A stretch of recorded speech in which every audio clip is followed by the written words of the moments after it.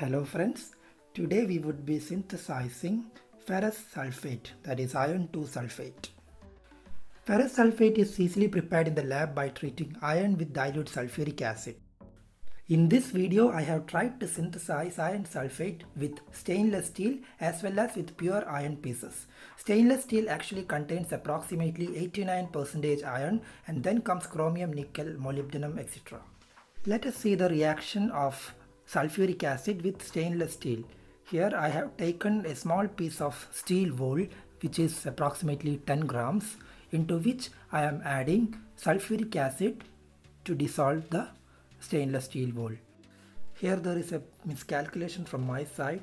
I did not know that 85% sulfuric acid would be reacting with stainless steel wool that vigorously. That is why I added that concentrated acid. First of all, this beaker is so hot now, so I have added some water to decrease the reactivity of the sulfuric acid with the iron wool so that it won't spill out of the beaker. A little bit was already spilled out, which I had to clean by pausing the video. Now you can see the steel wool is reacting peacefully with the sulfuric acid. I am adding a little more of water so that the reaction won't get vigorous when the temperature rises during the reaction.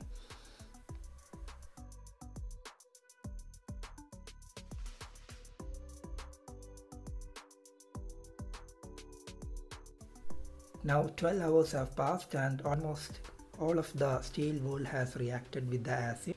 Now we will filter this solution to remove any unreacted solid suspended particles from it. I am pretty sure that you can really make out that dark green color. This indicates that this solution not only contains the iron salt but also chromium as well. This actually contains nickel, molybdenum and many other salts. Here you can see that clear dark green solution.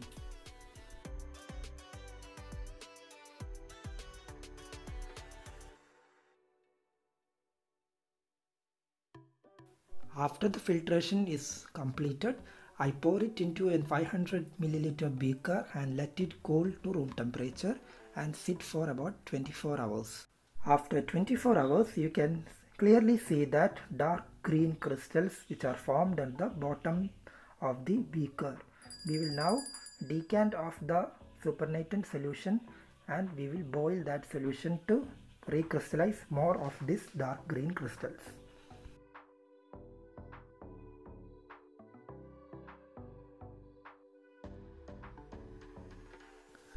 Now these dark green crystals are actually very beautiful and they actually contain ferrous sulfate with chromium, because ferrous sulfate is not that dark. Now we will boil to reduce the volume of the previous filtrate so that I can get more of those dark green crystals. So this was the synthesis with stainless steel. Now we will react the sulfuric acid with pure iron nail pieces.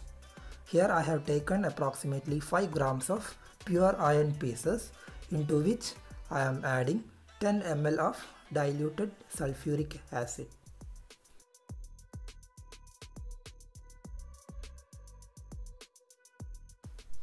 I added a little amount of water because I anticipated a vigorous reaction like the previous one, but the reaction was not so vigorous as compared to the stainless steel wool. You can see that the reaction is taking place and bubbles are being formed.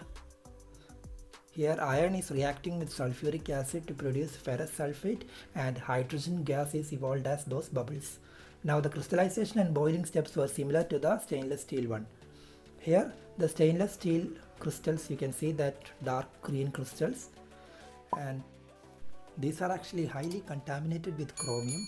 More than 10% of the stainless steel has chromium. So this compound is having more than 10% chromium in it. And this one on the left side is actually pure iron sulfate. That was the one I prepared with the pure iron pieces. And you can see that the color of that compound is very lighter than the previous one. This is the beautiful light green color of almost pure iron 2 sulfate.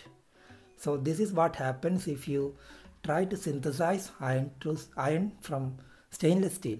If you have any idea regarding how to use that dark colored crystals of iron contaminated with chromium, please do comment in the comment section. Thank you so much for watching my video. If you loved the content of this video, don't forget to click the subscribe button and click on the bell button so that you will get notified about my future videos.